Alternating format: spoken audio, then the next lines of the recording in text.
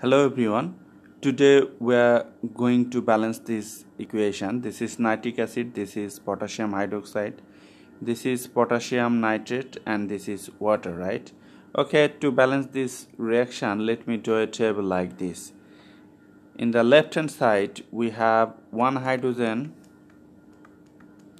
we have here one nitrogen,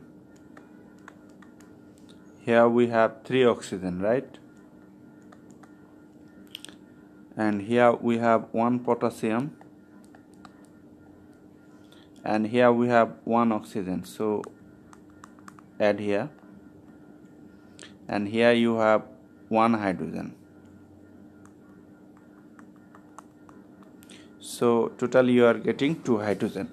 However, to balance this equation we have to balance the number of hydrogen, nitrogen, oxygen and potassium from both sides of this equation. So let me write the number of potassium from right hand side. We have one potassium and then we have one nitrogen, so let me write here, and then we have three oxygen, right? And here we have two hydrogen, and here we have one oxygen. Totally you are getting 4 oxygen. So now compare the number of hydrogen from both sides. Here in the left hand side we have 2, in the right hand side we have 2, so hydrogen is balanced. Nitrogen 1 1, so nitrogen is balanced. Oxygen 4 4, so oxygen is balanced. And potassium 1 1, so potassium is balanced. So you can say that this is the balanced equation, right? Actually this equation already balanced. However, we'll now learn the second way to balance this equation, right? Okay, you can write water like this, HOH, right? HOH. So